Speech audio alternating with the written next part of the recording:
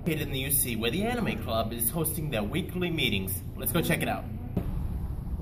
Well, it's simple, so I can hang out with my friends, and it's one of the few opportunities for me to get out of my dorm. Yeah, it's open to the general public. Anyone can join. We don't really have any initiations. That's a plus.